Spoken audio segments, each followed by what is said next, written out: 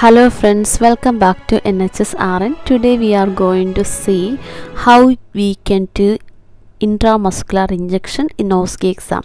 Intramuscular injection, IM injection. Okay, so IM injection and subcutaneous injection are almost similar, but here I would like to do separately.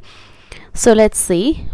In IM injection, it's a 12-minute station and you must complete 2-time ID check. Okay, and it's a community setting most of the time, so be careful. So be prepared for community settings and hospital settings. Okay, you know what we have to do when it is community settings.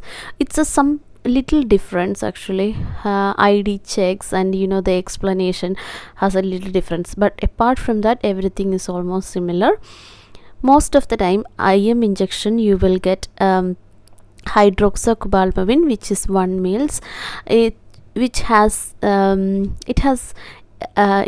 You need to give every 3 months. So you need to ask the patient when you had the last time dose and why. You just explain to the patient why the patient is having this injection and things like that. Okay, then the medicine ampule, definitely you need to write the slot number. Okay, so let's see how we can prepare for the IM injection. So initially, as usual, just before the OSCE station, IM injection station, you will get a case file, like a paperwork. So you can read in that paper. Everything has there, like patient name, address, date of birth, and everything, what injection you need to give, how you need to give, and everything is there. So that is the paper you need to, as a kind of drug chart. Even you need to compare that one with the medication and ID check. Yeah, so that you have to read what it is. So that is the thing you need to do initially. Then after that, once you're ready, ask the examiner that tell the examiner that I'm ready to start the procedure. So once you read this one, go into the station, then just prepare yourself, like relax yourself.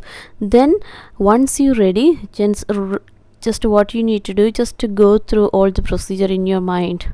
So that takes 2 to 5 minutes. Just sit down and relax, think that how you're going to do your IM injection.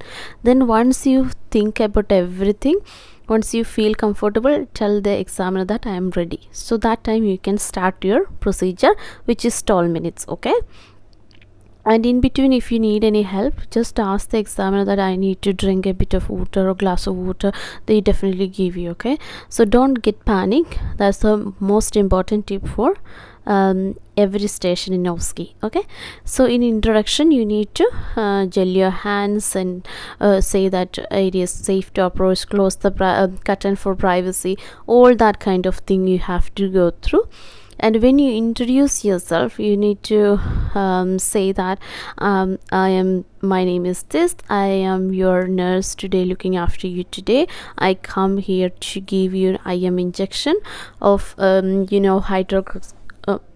hydroxycobalamin, which I am going to give you today. What is the action, and when you had it the last time, and where you had the last time. And you need to ask the patient whether patient does know about why the patient having this. If not, you need to explain that. And sometimes you can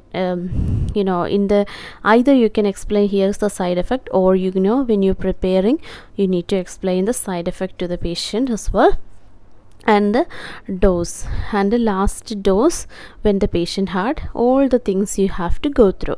Then after that, in ID check, you need to ask the patient name and date of birth. The most of the time we check NHS number. Here we have to check, what do we have to do? Address. Okay, so you need to check patient address. In hospital you have to do patient ID band. Okay, ID band and NHS number and things like that. So then in the terms of privacy in community settings, you need to tell the patient, tell the examiner that I assume the patient has privacy, drawing curtains and close the windows and things like that. So you have to verbalize it. You providing privacy before you do the procedure. Okay, when you search for patient, when you assess the patient's skin, you can ask, sometimes you can ask if the female patient, you can ask if the mastectomy had, a patient had a mastectomy or things like that, or patient is on anticoagulant. These are the extra things. If you think you could manage, then go through this extra kind of care. Otherwise, go through the normal way of IM injection. Okay, so the normal protocol. Then once you done all the things, you have to tell the patient that I'm going to prepare everything and come back in a second, come back in minute. Then if you need any help, ring the bell or give me a shout. So just to make sure that patient is comfortable. Then if it is in a community settings, you have to ask the patient that can I use the sink to wash my hand. Okay, so then you just do a hand washing, proper hand washing.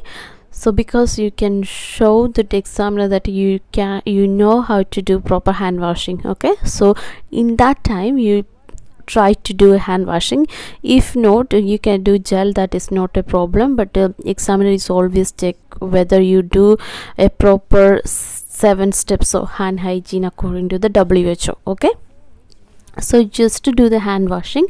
Then after that, take a clean tray and verbalize that the tray is clean for the last 24 hours. It is washed with the soap and water, and it is clean for the last 24 hours and ready to use. Okay, so that you can verbalize that. And it's IM injection or subcutaneous injection, any injection with a needle, definitely you need to take sharp bin. So that's the most important thing. As soon as you take the tray, take the yellow bin, so you won't forget it. Okay, so the yellow bin means sharp bin. Okay, then you need to take a syringe, 2 ml syringe, then needle, loading needle, which is a filter needle, blunt filter needle, which is most of the time 21 gauge, which is mostly red color. But just to read the label before you take it, it's a blunt needle or non-blunt needle. It's a filter needle. Take a filter needle because you are taking ampule, so that's why you need to go for a filter needle. Okay, then administration needle, which is 23 gauge. Mostly it is a blue needle with a safety. It should be 1 gauze. And a plaster. If you're taking plaster, you need to make sure that patient is not allergic to plaster. So it is not really required. And if you feel how do you practice, if you practice properly with a plaster, then take a plaster. If not, it's not really required. If you're planning to apply plaster, just ask the patient, are you allergic to plaster? Okay, if no, that's the thing you need to remember. Then you have to have 2 alcohol wipes. One is for cleaning the tip of the ampule. Okay, then you have to verbalize the prescription. Everything you have to go through it, patient name, then patient address, patient date of birth, everything you have to go through, and the medication as well. Then in the medication you have to go for 5 rights, 5, 6, 7, 8 rights. What are the rights you learned? So you have to go through everything that you have to cross check with. That's the paper you need to use for cross checking. Okay, so that's the articles for IM injection. I hope you understand this much procedure, and I am planning to do another video because this video is getting very lengthy. So stay tuned for the IM injection second part. If you have any doubt, just put it in the comments, or contact me. So anything, just contact in the put it in the comment. I definitely get back. I'll definitely give an answer. And if you need any study materials, you can also contact to the WhatsApp. So I'm always happy to help. Thank you so much. Have a nice time. Enjoy your preparation. Keep on practicing. Practice make you perfect. Have a nice time. Bye.